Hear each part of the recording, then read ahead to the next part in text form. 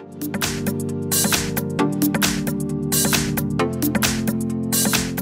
I've got Motorola Edge, and let me show you how to change ringtone for your voicemail. So at first you have to open phone dialer, then tap on the more icon, which is 3 dots one in the right upper corner, and go to the settings. Now you just have to locate and open voicemail right here and go to notifications.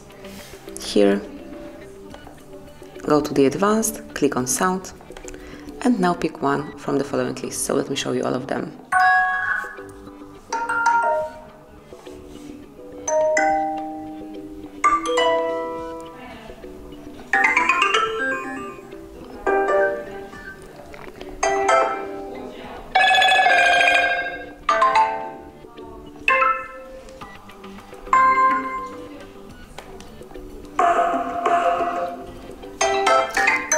And then just pick the one that you like the most, tap on OK, and that's it. So this is how you can change ringtone for your voicemail. Thanks for watching, please subscribe our channel and leave the thumbs up.